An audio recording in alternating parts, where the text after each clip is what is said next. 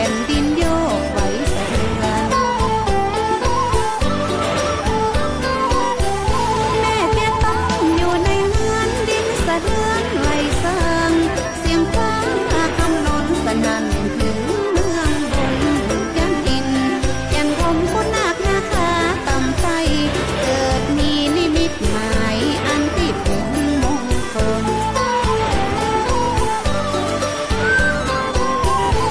เสียงฟ้าเสียงฝนหยุดล้องต่อหน้า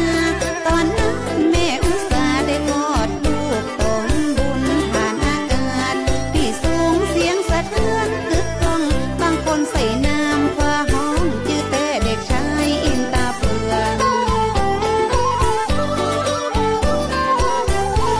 แผ่นดินไหวสะเทือนบุญพาเหลืองตามเจ้าดังไปถึงจันเก่าสวรรค์จันดาวว่าดึงแม่ผู้มีพระคุณได้เลี้ยงดูลูกลาเป็นคนอาณาถาหิหาไปวันวัง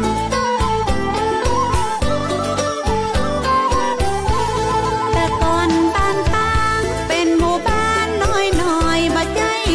2-300มีบ่กี่หลังคาพ่อควายแม่อุตสาเป็นคนทุกข์คนยากมีกะหมอนกับศาสตร์บ่ได้นอ